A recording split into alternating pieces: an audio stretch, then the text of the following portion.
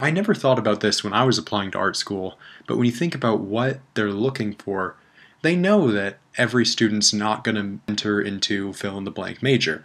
They're going to get everything from film students to illustrators to sculptors.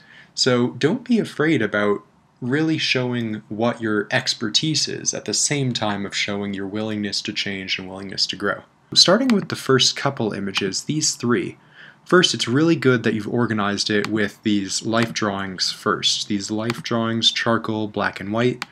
But they all have the same issues for me, some better than others, where they don't quite push the space enough, they don't quite push the value enough. This one is doing really well with creating a space, but you could see how in that open doorway as it leads back into the hallway, and we can talk about where you're showing this in later pieces really well, but since it's the same value as the foreground and the middle ground, it all kind of becomes a flat space. Now for this one you have really dark heavy lines to outline the figure, but you're not really using those darks for anything except the hair and those outlines. There's that one shadow below the leg that's really grounding the image, which is really cool, and you can see already how that is doing so much work to add gravity to the piece, but it needs to be pushed further with the rest of the image. This one is doing also like a better job, but it needs to be pushed a little bit further. Like that black in the background, push that way backwards, make it darker. Bring out those more subtle lights and shadows in the toy itself. You're doing some really cool things with the reflective light underneath the head,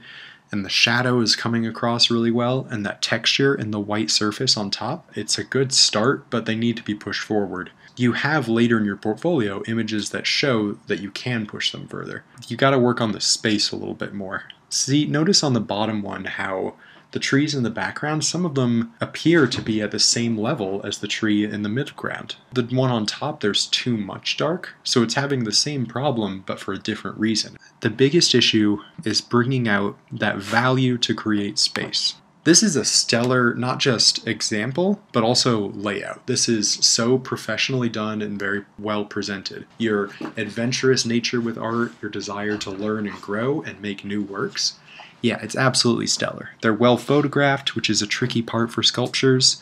They're well displayed, and the variation in the shapes is so cool and unique. You have some that are very simple and straightforward, and some that are getting really exciting. This one is alright. I don't think you need it in your portfolio. It's one of those where there's a thing that comes up often with portfolios of you show the same skills better in other pieces. The colors are pretty great. The application is alright. It's just not wowing me like some of your other work. This is really cool. And it's cool not just in the application and your technique, but also the boldness and the excitement. And it's cool that you're showing these different levels. Don't be afraid to show really what you specify in. Look at what you're doing here with getting those, working with the colors, you can get those really dark values and making cool space. Like in the area with like the fish and the tree towards the center, behind it is that dark, rich purple and red. Of course, those images are in like a white application on top, and that is making some killer space and contrast right there. You might want to try like getting this image and just for your own benefit, converting it into grayscale, black and white, and you'll really start to see how the work that you can so masterfully apply with color, you need to start bringing that into the black and white as well. This is a really cool little pair here. You mentioned that you want to go into illustration, perhaps sculpture, printmaking, sorry, my bad. This is really good, showing a nice illustrative quality. The colors are really well played here. The space is, they're having a problem with it, and this is such a common problem with like detailed pen and ink work like this. Things that are in the distance have the same amount of detail and line application as things in the front, and that flattens the image. In the future, playing with these, that combination of ink and watercolor or marker that's working really well, try it out where in the background you just keep it pencil. I think you'll be really surprised at how effectively that makes the space feel more real and apparent. Also, really good color working with these two, of having the green and the red, like just that nice color play is really working nice. This is one of your best pieces, I think, as well. You're being bold with colors, you're not afraid to use them, which a lot of people are afraid to use them. The composition's unique and exciting. It's central, but it works. It's all pulling into the fridge like the animals are. The perspective is like wonky, but in an intentional way. And again, try bringing this into a grayscale and see how that works for you. This one is also really cool. And again, very well photographed and represented here. It's showing your strength and that illustrative quality, but also that excitement of like the sculptural opening of the laundromat door. I'm assuming that's like tracing paper or something, or vellum maybe? Yeah, that's really nicely done. And see, this one, you're starting to make that nice space in that background there, leading off into the end. This is another one of your better pieces. It's showing a cool, fun playfulness with the animals. It's showing your illustrative nature. Now, there's something here that I want to point out that's working well that you can bring into your other pieces, and areas where in this one it drops the ball. Notice how the two characters in the foreground have really thick, dark, black lines forming their outline. And now notice how the sculptures and the paintings on the wall have thinner, more delicate lines. And I know that's intentional, and look at how stellar that is making that space there. That's really just carving it out into the background. Now, when you put in characters in the middle ground, take the elephant and the cat looking at the sculpture, they're made with a thicker, darker line as well, so that's bringing them more forward. And at times, that can be a little confusing. Notice how it looks like the dog that's standing next to the elephant, but behind the sculpture. So the sculpture is a thinner line than the dog, and that makes a confusing thing for the eye, where the dog seems to come up forward. And that's all because of that line quality. This one is also really cool. Your sense of color, again, I gotta say, is really great, and it's really like impressive for just applying to art school. It's simple color schemes, but they work. I can't remember where I heard this, but it's that wonderful idea of like all color schemes are simple. The rules are there, but it's really coming off well. Since you're not really playing much with space and stuff, it doesn't become a problem in this one. But where you are using it, you're using it well. Like what we talked about last piece. The picture frame, the fox, and the duck, they've got that thicker line in front of them, right? Now you look at the background in the wallpaper, in parts of that, you've just used watercolor. And see how strongly that makes that space fall into the background. Now there's something too where the background green watercolor, that's working to push it in the back, but the color is also very vibrant, which is also bringing it forward. So something to play around with in your next pieces. This one has a really cool, unique graphic line quality in comparison to the others. You're being really intentional with your line weight and your line choice in this one. The colors are pretty rad. Yeah, I would keep it in and include it, because you're doing some really cool, subtle things with the color that are impressive. The purple shadowing within the barns is really nice. Yeah, I think you have some better pieces than this one, but it's also, I think it's still worth including. Apart from the foldable object, the paintings you have above, those are showing some really cool and beautiful subtle color choices, and also really subtle line work, which is a little absent in your other pieces. Not to say your other pieces are worse than what's depicted here, but I would try that moving forward if you want to like recreate some of these pieces. Take some of the sensibility that you have in this work, bring that forward in recreating. I would dog-ear this one of good elements, maybe worth like recreating, as well as, yeah, maybe this one. This is one of your strongest pieces. It's so successful, showing just little editorial images, showing different line weight, showing how to get the eye to focus. Whether compositional studies or editorial images or things for the school newspaper or something, they're really nicely done. Some of my favorites, like look at the one on the bottom left, that's so wonderful. And it brings up that idea of like compositionally and value-wise and color-wise, a work of art should work from both 10 inches away to 10 feet away and 10 centimeters away. And these check all the boxes.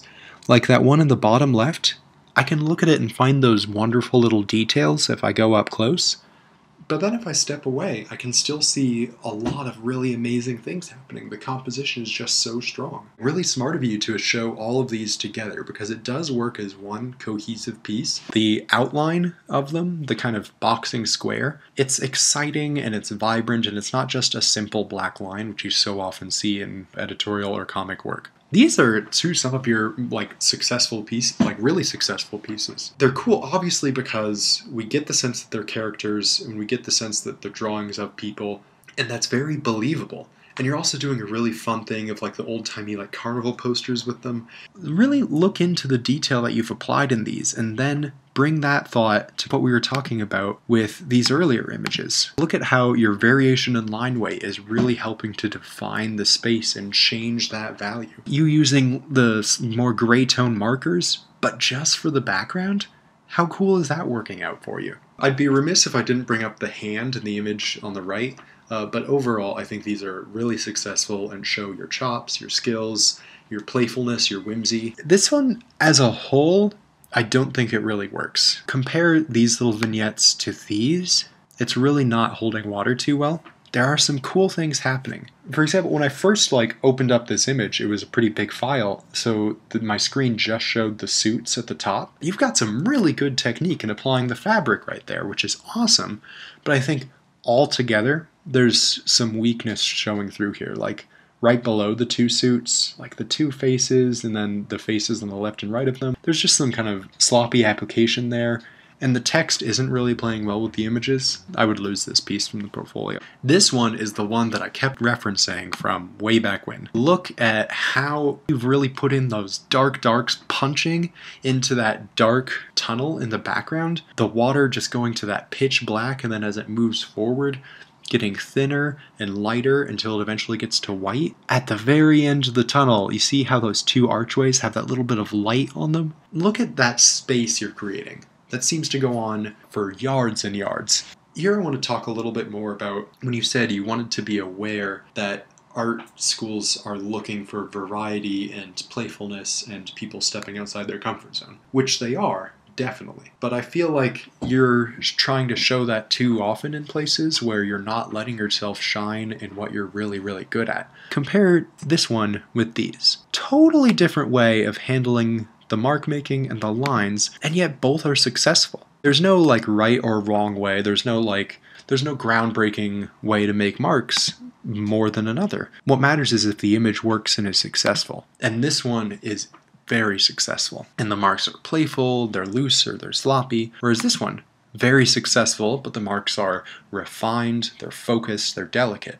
I think there was a trap that I kind of fell into around freshman year where I confused the words loose with good. So I would really let myself go wild and stuff like that. I was making work, but it wasn't the work I wanted to make. I learned a lot from it. Let's compare this one with this figure drawing you have earlier. And just compare the two and look at how much more believable this one is. Look at how much more exciting it is.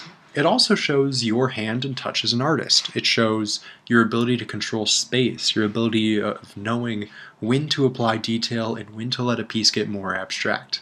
I'd like you to turn this image into a grayscale and set it side by side this one, and seeing how you can apply it to redo images like number 2. By the way, before I forget, number 3, I think it's just you need to edit it a little bit. Make that backspace really push backwards by making it a little bit darker, making the lines a little bit less bold than in the middle and foreground. The colors, they're just simple, straight out of the tube, blue, red, and yellow. But hey, it's coming off really well. This is a nice, exciting piece. It's another one where, similar to this one, where when I first opened the file, it was just a close-up of the suits, and I was like, man, that's some really cool texture going on in there. Similar to this one, when I opened up the file, wow, that's really cool brushwork and application. I wouldn't say it's one of your stronger pieces. I would suggest bringing in some of the cool painterly line quality and application of the paint that you have in this one into remaking another piece. Make it a little bit more of a bolder piece with still that excitement.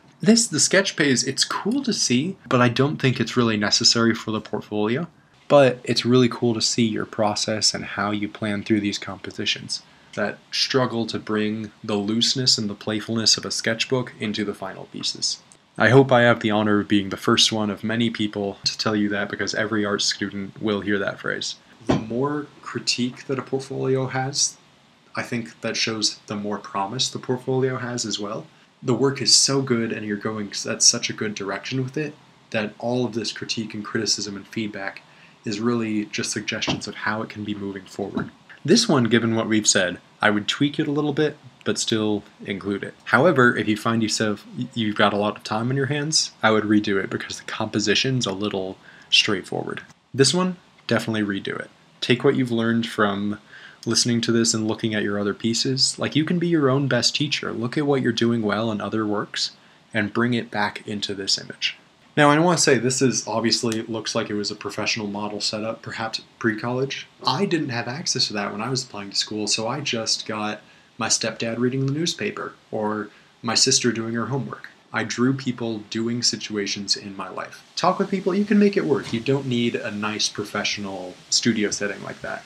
So don't feel like you have to include this one just because it shows a professional model setup. This one, like I said, it takes a very little bit of tweaking, but just make that door darker, push it into the back, because there's some really stellar stuff happening in the midground here. Your problem is not that the hand and the technique and the application is bad.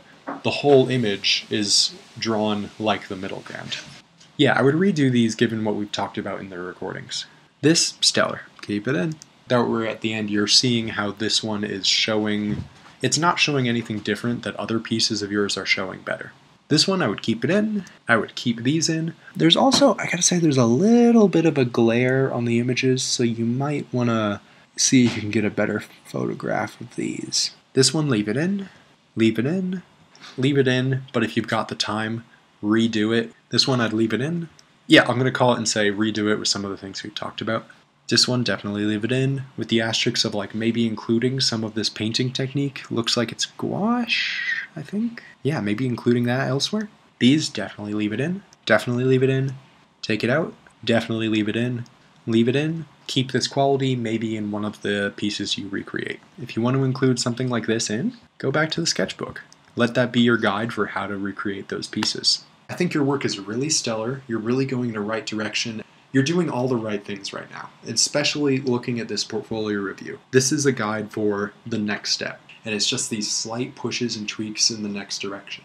Let loose those ideas of like what is and isn't good quality line or image making. Know that you've got that technique, and the important part is letting your voice shine through, and technique is simply finding the best way for your voice to shine through. So a technique that works for some people might not work for you, and vice versa. You have to find the way and the best way to make your work really shine for yourself. Really excited to see where your work goes from here, my friend.